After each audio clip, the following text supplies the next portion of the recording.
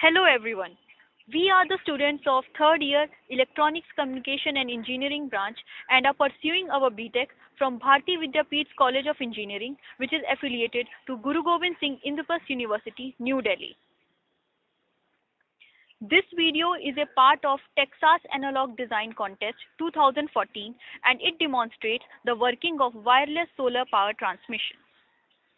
Our main motto is to transmit solar power through wireless techniques. The wireless transmission is implemented using IR transmitter and receiver. The receiver used in this model is TSOP 1556. We have used a solar panel to harness solar energy for its transmission.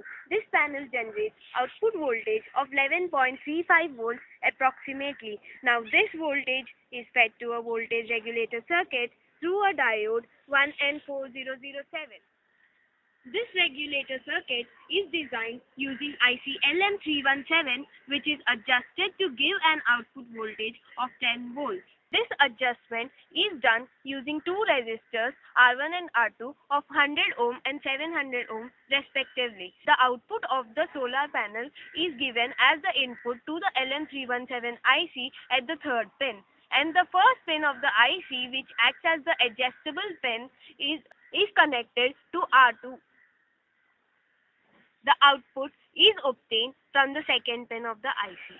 This regulated output is then supplied to the transmitter circuit. The transmitter configuration is implemented using a 555 timer running in astable mode. Pins 8 and 4 of the 555 timers, which are the supply pins and reset pins respectively, are connected to the power supply.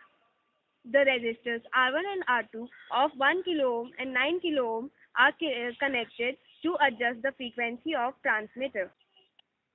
The capacitor C1 of 0.002 microfarad is used to set the frequency of 555 timer to 55.7 kHz. A resistor of 100 ohm acts as a bypass resistor.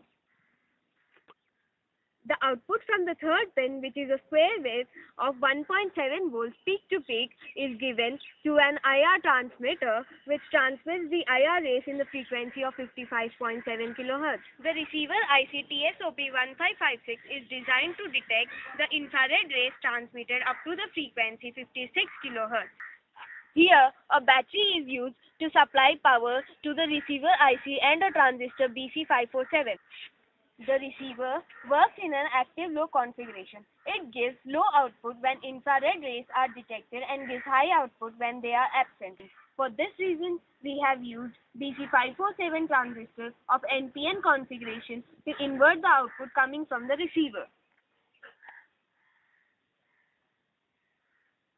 We have used a 1 kilo ohm resistor to give supply to this transistor. To show this wireless transmission, we have used a light-emitting diode which receives the output of this transistor and glows when the solar power transmission takes place. As you can clearly see, on giving hindrance to the transmission path, the LED glows off, and on removing it, it glows again. Also, you can notice that the transmission is affected when the alignment between transmitter and receiver is disturbed. So the LED is now in off state, and on aligning it becomes on again.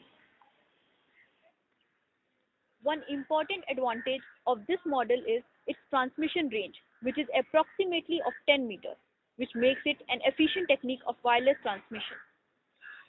Also, being a cost-effective mode of wireless transmission makes it a better alternative. We hope we have clearly demonstrated the technique behind wireless solar power transmission.